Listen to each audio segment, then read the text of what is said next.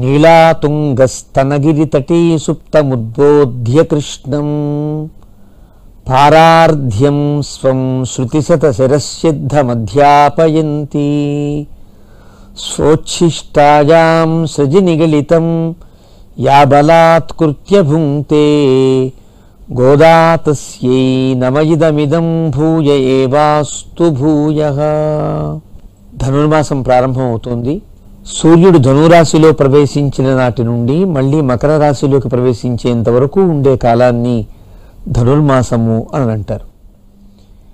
ఈ మాసం చాలా గొప్పది అని, ఈ మాసం భగవత్ ప్రీతిపాత్రమైనది అని, మాసానాం మార్గశీర్షోహం అని గీతాచార్యుడు చెప్పినటువంటి మాసానికి ఉండే పారార్థ్యం ఇదే అని పెద్దలంతా కూడా ఈ మాసాన్ని గొప్పగా సంభావిస్తారు. ఈ మాసం మనకి ఉండేటువంటి సంవత్సర కాలం అంతా దేవతలకు ఒక రోజు అయితే, ఆ దేవతల ఒక్క రోజులో ఈ మాసం బ్రాహ్మ ముహూర్తం లాంటిది అని అంటారు. సూర్యోదయం అంటే మకర సంక్రాంతి, కటక సంక్రాంతి వాళ్ళకి సూర్యాస్తమయం.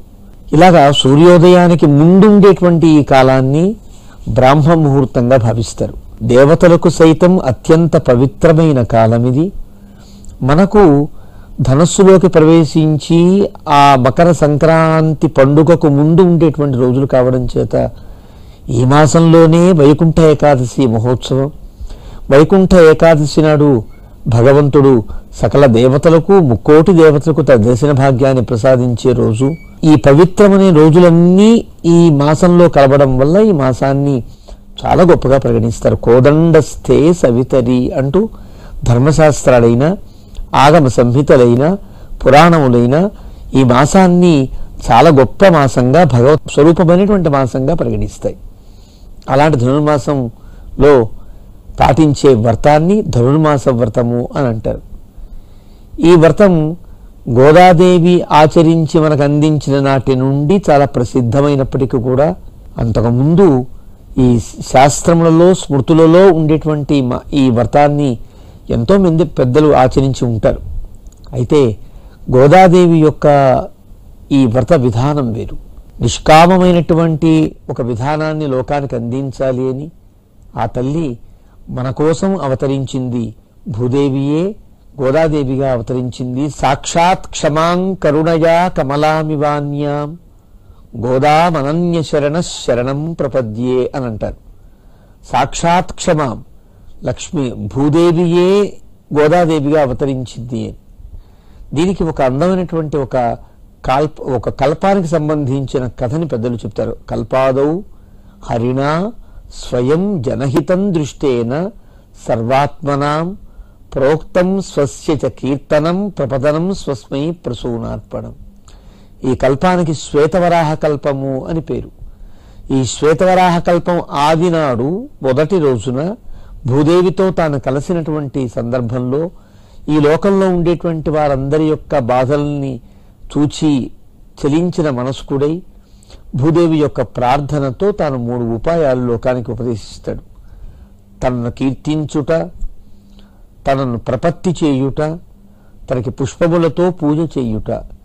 కీర్తనం, ప్రపదనం, స్వస్మై ప్రసూనార్పణం అని ఈ 3 ప్రయోజనాలు నిష్కామంగా చేస్తే చాలు భూదేవి, నేను వాళ్ళకి అనుగ్రహిస్తా, వాళ్ళని తరింపచేస్తాను అని తాను ప్రతిజ్ఞ చేస్తారే. ఆ వరాహమూర్తి శ్వేతవరాహ కల్పంలో తాను అవతరించి ఈ వెంకటాచలం మీదే కదా తానున్నారు. కాబట్టి ఈ క్షేత్రం శ్వేతవరాహమూర్తి యొక్క క్షేత్రమై వెంకటాచలమై విరాజిల్లుతోంది. ఈ తిరుప్పావై వ్రతానికి ఈ క్షేత్రానికి ఒక గొప్ప అవినాభావ సంబంధం కూడా ఉన్నది. అంతేకాదు ఈ తిరుప్పావై వ్రతానికి 3 క్షేత్రాలతో ముప్పేటలా ఉండే గొప్ప సంబంధం మనకు కనిపిస్తుంది. ఒకటి తిరుమల.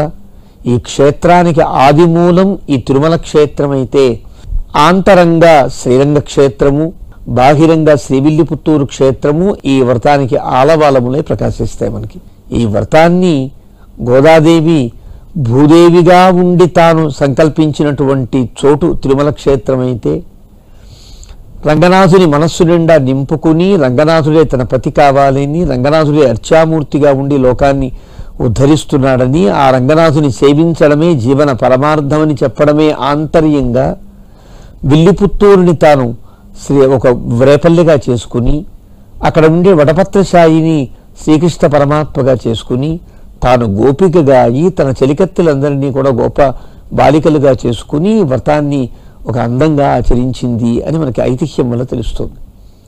కాబట్టి ఈ క్షేత్రానికి విల్లిపుత్తూరుతో, శ్రీరంగంతో, తిరుమలతో సంబంధం మనకు కనిపిస్తుంది. ఈ వ్రతం చాలా గొప్పది, నిష్కామమైనటువంటి వ్రతం. ఏవైతే భూదేవి వరాహమూర్తి ద్వారా వినటువంటి ఆ 3 అంశములను, కీర్తన, ప్రపదన, ప్రసూనార్పణ అనేటువంటి ఆ 3 అంశాలని కూడా లోకల్లో ప్రకటించి లోకులందరినీ ఉద్ధరించడం కోసమని మాదృశ అకించనత్రాణ బద్ధ కంకణ పాణయే అన్నట్లుగా మనందరినీ ఉద్ధరించడానికి అవతరించినటువంటి తల్లి గోదాదేవి. ఆ గోదాదేవి మనకు అనుగ్రహించిన వ్రతం అద్భుతమైనటువంటి వ్రతం. వేదమనైతుక్కుం విత్తాహుం అని అంటారు పెద్దలంతా కూడా. ఆ వ్రతాన్ని ఆచరించడానికి 30 రోజుల పాటు భగవద్ అనుభవం చేయడానికి వీలుగా, ఏ రోజుకు ఆ రోజు భగవద్ అనుభవాన్ని, భగవద్ కళ్యాణ గుణ కీర్తనాన్ని చేయడానికి వీలుగా వేదాంతార్థములను అందులో జొప్పించి, మనం ఉండేటువంటి ప్రవర్తన ఎలా ఉండాలో, ఈ లోకంలో ఎలా బతకాలో, ఈ లోకంలో జీవనాన్ని ఎలా జీవించాలో, పై లోకాలను ఎలా భావించాలో, పరమాత్మ ఎలా సేవించాలో, ఈ అన్ని అంశములను తాను ఒక దగ్గరికి ప్రోదిపుచ్చుకుని ఈ వ్రతాన్ని తిరుప్పావై అనేటువంటి ఒక ప్రబంధంగా మనకు అందించింది. దీన్ని నీరాట్టము అని అంటారు, నీరాడ వ్రతము అని అంటారు. అంటే వ్రతము స్నానము చేయడానికే ఈ వ్రతము అన్నట్లుగా మనకు కనిపిస్తుంది. మనకి కార్తీకము, మార్గశిరము పక్కపక్కనే వస్తాయి. కార్తీక మాసాన్ని బాహిరంగా శరీర శుద్ధికి స్నానాలు చేసేటట్లుగా మనం భావిస్తే, ఆంతరమైన స్నానమే ఈ తిరుప్పావై వ్రతంలో ప్రధానంగా మనకు కనిపిస్తుంది. దీన్ని స్నానవ్రతము అని అంటారు. ఇది మార్గశీర్షము అని అంటారు ఈ వ్రతాన్ని. మార్గశీర్షం అంటే ఒక పదంగా చెప్పుకుంటే మృగశిర నక్షత్రంతో కూడిన పూర్ణిమ ఉండే 30 రోజుల పాటు ఈ మాసాన్ని మార్గశిర మాసము అనడం ఒక పద్ధతి. రెండవది, భగవంతుని అనుగ్రహం పొందడానికి, భగవంతుని యొక్క ఆ సాయుధ్యాన్ని, వారి కృపను మనం పొందడానికి వీలుగా ఉండే ఉపాయములలో, మార్గములలో ఇది శీర్షస్థానమైనది కాబట్టి ఇది మార్గశీర్షము అని అంటారు. మార్గ శీర్ష 2 పదములుగా విడదీసేటువంటి అవకాశం. ఎలాగైతే శ్రీ విష్ణు సహస్రనామ స్తోత్రంలో భాష్యాన్ని రచిస్తున్నటువంటి పరాశర భట్టరులు భగవద్గుణ దర్పణంలో వాసుదేవ అనే పదం వసుదేవుని యొక్క కుమారుడైన కృష్ణుడు అని చెబుతుండగా కూడా, వాసుదేవ సర్వత్రా వ్యాపించి ప్రకాశించే పరమాత్మ అని 2గా విడదీసి అర్థాన్ని వారు మనకు అనుగ్రహించారు. అదే పద్ధతిలో ఇది మృగశిరా నక్షత్రంతో కూడినటువంటి పూర్ణిమ కలిగిన మాసము అని ఒక అర్థం, మార్గములలో శీర్షస్థానమైనటువంటిది అని కూడా అర్థం. దీన్ని తమిళంలో వికృతిగా చెందితే దీన్ని మార్గళి అని అంటారు. ఈ మార్గళి వ్రతము అని అంటారు దీన్ని. ఈ తిరుప్పావైలో గోదమ్మ తల్లి 30 రోజుల పాటు 30 పాశురములను చెబుతుంది. ప్రతి పాశురంలో ఒక భగవంతుని యొక్క నామాన్ని, కళ్యాణ గుణాన్ని, వారికి ఉండేటువంటి ఆ చరిత్రను మనకి చెబుతున్నట్లుగానే మనం ఎలా ప్రవర్తించాలో, ప్రవర్తించవలసినటువంటి విధానాన్ని కూడా, ప్రపన్నులు ఎలా ప్రవర్తించాలి, సాధారణంగా లోకంలో ప్రవర్తించేటువంటి తీరు ఎట్లా ఉండాలి, ఇవన్నీ కూడా తల్లి మనకు అనుగ్రహిస్తుంది ఈ ప్రబంధంలో. ఈ ప్రబంధం మనకి నీలాతుంగ అనేటువంటి శ్లోకంతో ప్రారంభమవుతుంది. ఈ నీలాతుంగ స్తనగిరి తటి అనేటువంటి ధ్యాన శ్లోకాన్ని మనకి పరాశర భట్టరులు అనుగ్రహించినట్లుగా మనకి పెద్దల ద్వారా మనకు అందింది. పరాశర భట్టరులు శ్రీరంగంలో ఉండే కాలంలో పాండ్య దేశానికి చెందినటువంటి ఒక రాజు, వీరసుందర బ్రహ్మరాయుడు అనేటువంటి ఒక రాజు, శ్రీరంగ క్షేత్రాన్ని అభివృద్ధి పరచాలనేటువంటి సంకల్పంతో ఒక ప్రాకారాన్ని కట్టడం ప్రారంభించారు. ప్రాకారం కడుతున్నప్పుడు పిళ్ళయాళ్వాన్ అనే ఒక మహానుభావుడి యొక్క భాగవతోత్తముడి యొక్క ఇల్లు అడ్డంగా వచ్చింది అని, ఆ ఇల్లు కూడా తీసేసి ప్రాకారం కట్టాలి అనేటువంటి ఒక స్థితిలో ఆ నిర్మాణం జరుగుతూ ఉండగా పిళ్ళయాళ్వాను పరాశర భట్టరుని ఆశ్రయించి, దానికి ఉండేటువంటి పవిత్రత ఇది, ఆ స్థలానికి ఉండే గొప్పతనం ఇది, రంగనాథస్వామి సాక్షాత్తుగా అక్కడ నాకు అనుగ్రహించినటువంటి ప్రదేశం అది, ఆ ప్రదేశాన్ని ఇలా కూలగొట్టడం జరుగుతోంది అని బాధపడితే, పరాశర భట్టరులు తమకి శిష్యకల్పుడైనటువంటి తమ తండ్రి గారైన కోరత్తాయివానికి శిష్యులు, తమంటే చాలా అభిమానం కలిగినటువంటి ఆ వీరసుందర బ్రహ్మరాయుడికి చెప్పారట. పిల్లయాళ్వాని యొక్క ఇల్లును తిరుమాళికను ఏమాత్రం ఇబ్బంది పెట్టకుండా ప్రాకారాన్ని కొంచెం తిప్పి కట్టండి అని చెప్పడం జరిగింది. కానీ ఆ రాజుకు ఉండేటువంటి ఆ ప్రణాళికలో భాగంగా తప్పనిసరి ఆ తిరుమాళికని, ఆ ఇంటిని తీసివేయవలసి వచ్చింది. దాంతో కొంచెం కోపం కలిగి లేదు, నా మాటకు ఒక అవమానం జరిగింది అనే ఉద్దేశంలో పరాశర భట్టులు తిరుక్కోవలూరు అనేటువంటి క్షేత్రానికి వెళ్ళారు. అక్కడ ఉండి శ్రీరంగనాథుని దర్శనానికి, శ్రీరంగనాథుని పౌరోహిత్యానికి దూరమైనటువంటి స్వామి బాధపడుతున్న సమయంలో వారికి ప్రియ శిష్యులైనటువంటి నంజీర్ అనేటువంటి మహానుభావులు వెళ్ళి గోదాదేవిని వారిని కీర్తిస్తూ ఏదైనా ఒక శ్లోకాన్ని చెప్పవలసినది అని ప్రార్థన చేస్తారు. అంటే గోదమ్మ తల్లిని ఎప్పుడైతే స్మరిస్తామో, గోదమ్మ యొక్క చరితాన్ని ఎప్పుడైతే స్మరిస్తామో, తిరుప్పావై ఆ ప్రబంధాన్ని ఎప్పుడైతే తలుచుకుంటామో మనసు కుదురు పడుతుంది, శాంతపడుతుంది, ఆచార్యులు శాంతంగా ఉంటారనేటువంటి సంకల్పంతో నంజీయర్లు వారిని అడుగుతారు. ఆ సమయంలో అందించినటువంటి గొప్ప శ్లోకం ఈ నీలాతుంగస్తనగిరితటి సుప్త ఉద్బోధ్య కృష్ణం అనే శ్లోకం. ఈ శ్లోకంలో దాదాపుగా ఈ 30 పాసురములలో అక్కడక్కడ ఉండేటువంటి గోదమ్మ యొక్క హృదయాన్ని కనుక్కున్నట్లుగా ఆ ఉండే సందర్భాలని ఏర్చి మనకి ఈ శ్లోకాన్ని వారు ధ్యాన శ్లోకంగా అనుగ్రహించారు. నీలాతుంగస్తనగిరితటి సుప్తం అని అంటారు. అంటే నీలాదేవి యశోద యొక్క తమ్ముడు గారైనటువంటి కుంభుడు అనేటువంటి ఒక మహానుభావుని యొక్క కుమార్తె, ధర్మద కుంభుల యొక్క కుమార్తె. కుమారుడు శ్రీరాముడు, కుమార్తె నీలాదేవి.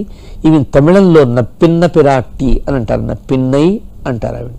ఆ నప్పిన్నగా ఉండేటువంటి ఆవిడ కృష్ణ పరమాత్మ యందు అమితమైనటువంటి ప్రేమ కలిగినది. ఆమె అంటే కృష్ణ పరమాత్మకి ఎనలేని ఒక ప్రేమాతిశయంతో ఉంటాడాయన. కాబట్టి అలా వారిద్దరూ ఉండేటువంటి ఆ సమయాన్ని 19వ పాశురంలో గోదాదేవి ఏదైతే సాక్షాత్తుగా తాను ప్రత్యక్షీకరించుకుని కీర్తించిందో ఆ కీర్తనలో ఉండేటువంటి సన్నివేశాన్ని ప్రధానంగా స్వీకరించి ఇక్కడ నీలాతుంగస్తనగిరితటి సుప్తం, నీలాదేవి యొక్క హృదయమును వక్షస్థలమునందు పవళించి ఉన్నటువంటి స్వామిని లేపాలి అని. లేపుట అండి, భగవంతుని కూడా నిద్రలు ఉంటాయా?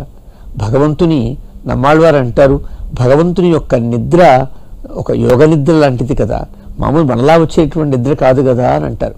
కాబట్టి ఆ యోగ నిద్రలో ఉండేటువంటి పరమాత్మని లేపుట అంటే ఏమిటి?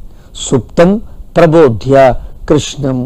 లేపుట అనగానేమి, ఏదైతే భగవంతుడికి ఉండవలసినటువంటి ఒక రక్షక సంబంధం ఏదైతే ఉన్నదో తనకి జీవులకి ఉండే సంబంధాన్ని దాన్ని తెలియపరిచి అధ్యాపయంతి బాగా గట్టిగా చెప్పి, నీవు రక్షించవలసిన వాడివి, రక్షకుడివి నీవు, రక్షులము మేమంతా. ఇక్కడ రక్షించవలసినటువంటి ఆ స్వాతంత్ర్యాన్ని, భగవంతుడికి ఉండవలసినటువంటి స్వాతంత్ర్యాన్ని, నీకు సంబంధం రక్ష్యాపేక్షాం ప్రతీక్షతే, రక్ష్య అపేక్షను నువ్వు కోరుకుంటూ ఉంటావు. కానీ వీళ్ళంతా కూడా నీ యొక్క అనుగ్రహాన్ని కోరుకునేటువంటి వ్యక్తులు, వీరందరినీ అనుగ్రహించవలసిన బాధ్యత నీ మీద ఉన్నది అని కృష్ణ పరమాత్మను మేలుకొల్పినట్లుగా అధ్యాపయంతి. దానితో పాటుగా ఈ లోకంలో ఉండే వాళ్ళంతా మేము స్వతంత్రులు అనుకుంటున్నారు, వీరంతా కూడా కాదు కాదు, మీరు భగవంతునికి పరతంత్రులు అంటూ వీరందరికీ ఒక పాఠం చెప్పినట్టు, భగవంతుడికి ఒక పాఠం చెప్పినట్లుగా తల్లి అధ్యాపయంతి అని అంటారు.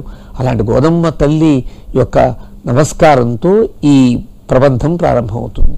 అది తనియన్ అని అంటారు. ప్రబంధం కంటే విడిగా ఉండేటువంటి ధ్యాన శ్లోకం అంటే ఎవరైతే ప్రబంధ కర్త్రి ఉందో ఆ కర్త్రి అయినటువంటి గోదమ్మ తల్లిని కీర్తిస్తూ ఉండేటువంటి ఆ శ్లోకం కావడం చేత దీన్ని ముందుగా ధ్యానం చేసి తరువాత మనలో ప్రబంధంలోకి పెడతాం. నీలాతుంగస్తనగిరితటి సుప్త ఉద్బోధ్య కృష్ణం పారార్ధ్యం స్వం శృతి సదశిరసిద్ధం.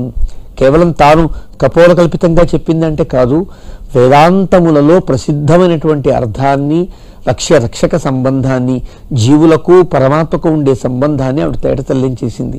అంతేనా, వినకుండా పారిపోతాడేమో అన్నట్లుగా సోచ్ఛిష్టాయాం సృజనిగలితం, తాను ధరించినటువంటి పూల మాలికలతో భగవంతుని బంధించినట్లుగా యా బలాత్కృత్య భుంక్తే, బలవంతంగా కూర్చోపెట్టి ఆయనకి పాఠం చెప్పి అందరినీ అనుగ్రహించమని మనందరి తరపున ఆమె పాడినటువంటి ఒక అద్భుతమైన ప్రబంధమే ఈ తిరుప్పావై.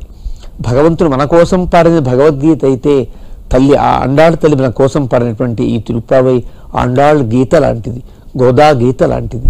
అలాంటి ఈ తిరుప్పావై ప్రబంధంలో అన్న వయల్ పుదువై ఆండాళ్ అరంగర్కు పన్ను తిరుప్పావై పల్పదియం ఇన్నిషయాల్ పాడికొడుతాల్ నర్పామాలై పూమాలై సుడికొడుతాలై చొల్లు.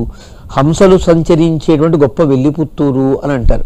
హంసలు సంచరించుట అనగానేమి అంటే పరమహంస అయినటువంటి సద్వివేకం కలిగినటువంటి మహానుభావులు. వివేక ఫలం వీడు పత్తు కదా, ఏది విడిచిపెట్టాలో తెలియుట, ఏది పట్టాలో తెలియుట, అది కదా వివేకం అంటే. అలాంటి వివేకం కలిగినటువంటి పెరియాళ్వారు లాంటి మహానుభావులంతా ఉండేటువంటి హంసలు తిరిగే ఒక వెల్లిపుత్తూరు అని అంటారు. అక్కడ అవతరించింది అమ్మ ఈ గోదమ్మ తల్లి. ఆవిడ నర్పామాలై పూమాలై సూడికొడుతాలై చొల్లు. తాను ధరించి ఇచ్చినటువంటి మాలికలను పరమాత్మకి ఇచ్చింది, తాను రచించి పరమాత్మకు పామాలను అందించింది. పామాల అంటే పాసురములతో కట్టిన మాల, పూమాల పూలతో కట్టిన మాల. రెండు మాలికలు సమర్పించింది తల్లి, పామాలను పూమాలను. ఈ పామాల భగవంతుడికి ఎంత భోగ్యమో మనకంత శిరోధార్యం. ఈ పూమాల భగవంతుడికి ఎంత ప్రీతికరమో మనందరినీ కూడా ఆ పూమాల వలె భగవంతుడి సన్నిధానానికి చేర్చడానికి ఆమె చేసిన గొప్ప ప్రయత్నం, గొప్ప దీక్ష, గొప్ప తపస్సే ఈ తిరుప్పావై వ్రతం. అలాంటి ఈ తిరుప్పావై వ్రతంలో సుడికొడుత సుడర్కొడియే తుల్పావై.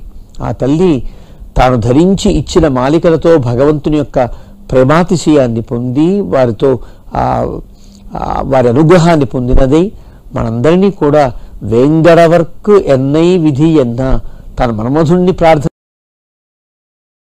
వెంకటాచలపతితో నన్ను విధింపువా, నన్ను చేర్చవా అని అడిగినట్లుగా ఆ మాట తప్పకుండా ఆవిడ మార్గంలోనే మనమంతా భగవంతుని యొక్క సన్నిధానానికి చేరేటట్లుగా, భగవంతుని యొక్క కృపకు పాత్రమయ్యేటట్లుగా, భగవంతుడే ఉపాయము ఉపేయము అని నమ్మేటట్లుగా ఉంచవలసినది అంటూ ఆ తల్లి ప్రార్థిస్తూ ఈ ప్రబంధానికి అవతారికను మనం చెప్తాం. దీని తర్వాత మొదటి పాసురం మార్గళి తింగళ్ మది நிறைந்த நன்னாளால் நீராடப்போதுவீர் போதுமினோ நெறிஜெயீர் சீர்மல்கு மாயிப்பாடி செல்வச்சிறுமீருகாள் கூர்வேல் கொடுந்துஜிலன் நந்தகோபன் குமரன் ஏராரந்த கண்ணி யசோதை இளம் சிங்கம் கார்மேனிச் செங்கன் கதிர் மதியம் போல் முகத்தான் நாராயணனே நமக்கே பறை தருவான் పారోర్ పుగయపడిందేలోరెంబావాయ్. ఇది మొదటి పాసురం. మార్గళి తింగళ్ మది నిరైంద నన్నాళాల్. మార్గళి మాసం వచ్చింది, నిండైన చంద్రుడు ప్రకాశించే వెన్నెల రోజులు వచ్చాయి. ఈ నెలంతా వెన్నెలే కదా, ఆధ్యాత్మికపు వెన్నెల. ఇలాగా వెన్నెల నిండిన రోజులు, మంచి రోజులు వచ్చాయి అంటూ గోదా తల్లి ఈ పాసురంతో ప్రారంభిస్తుంది. ఏదైనా ఒక వైదిక క్రియ ప్రారంభించాలన్నా, ఒక వేదం చెప్పినటువంటి ఏ కర్మ మనం ప్రారంభించాలన్నా, వేదం చెప్పిన పనే కాదు, ఏ పని ప్రారంభించాలన్నా మనం ఏ ప్రాంతంలో ఉన్నామో, ఏ కాలంలో ఉన్నామో ఆ దేశాన్ని, ఆ కాలాన్ని కీర్తించాలి. దేశకాలౌ సంకీర్త్య అని అంటారు ఆపస్తంభకారులు. అంటే దేశకాల సంకీర్తనం చేయాలి. ఏ ప్రాంతంలో ఉన్నాం మనం భగవంతుని యొక్క వ్రతము చేయడానికి, భగవంతుని అనుగ్రహం పొందడానికి, ఒక మంచి పని చేయడానికి ఉపకరించిన దేశం కదా ఇది, ప్రాంతం కదా ఇది, స్థలం కదా ఇది. ఈ స్థలం ఎంత గొప్పదో అని స్థలాన్ని పోడాలి. ఇలాంటి ఒక భగవంతుడితో సంశ్లేషించగలిగేటువంటి ఒక అందమైనటువంటి ఒక అవకాశాన్ని ఇచ్చిన కాలము కదా అని కాలాన్ని కీర్తించాలి. దేశకాల సంకీర్తనం చేయకుండా ఏ వైదికమైనటువంటి క్రియ ప్రారంభించం కదా, దాని కదా మనం సంకల్పము అని అంటాం. అలా అమ్మవారు కూడా మార్గళి తింగళ్ మది நிறைந்த నన్నాళాల్. మార్గళి తింగళ్ మది நிறைந்த నన్నాళాల్. మదికి, మనస్సుకి లేక బుద్ధికి జ్ఞానాన్ని పొందడానికి, భగవత్ సంశ్లేషణాన్ని పొందడానికి ఒక అందమైనటువంటి కాలం ఏర్పడింది. ఇందులో నీరాడపోదువీర్ పోదుమినో నేరిజయీర్ అంటే అనేక రకాల ఆభరణములు కలిగినటువంటి వారు మీరంతా కూడా రండి, నీరాడపోదువీర్ మనం స్నానం చేద్దాం, స్నాన వ్రతాన్ని ఆచరిద్దాం. ఏమా స్నానం?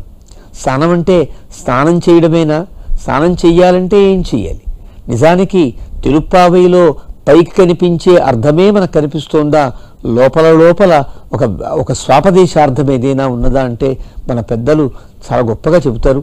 తిరుప్పావైలో ప్రతి పదమునకు స్వాపదేశార్థం, ప్రతి వాక్యమునకు స్వాపదేశార్థం, ప్రతి భావము కూడా రెండు రకములుగా మనం ఆలోచించవలసింది. పైకి మనకు అందమైనటువంటి కథ చెప్తున్నట్లుగానే లోపల ఈ జీవుడు పొందవలసినటువంటి విధానాన్ని, పాటించవలసిన విధానాన్ని కూడా తల్లి మనకి తన ప్రబంధం ద్వారా అందిస్తుంది. నీరాడపోదు వీరంటే స్నానం చేయడానికి ఏం కావాలి మనకి? ఓ చెరువుకు వెళితేనో ఒక జీవనదికి వెళితేనో సరిపోతుంది కదా? కాదు కాదు, మేము స్నానం చేయడానికి కోసం ఓ మేఘమా మంచి వర్షం కురవ్వా అని 4వ పాసురంలో చెప్తుంది. అంటే ఈ స్నానం మనం మామూలుగా సాధారణంగా శారీరక శుద్ధి కోసం చేసే స్నానం కాదన్నమాట. మానసిక స్నానం. కరచరణ సరోజే కాంతిమన్నేత్రమీనే శ్రమముషి భుజవీచి వ్యాకులే అగాధ మార్గే హరిసరసి విగాహ్య ఆపీయ తేజోజలౌఘం భవమరు పరిఖిన్న ఖేదమద్యత్యజామి.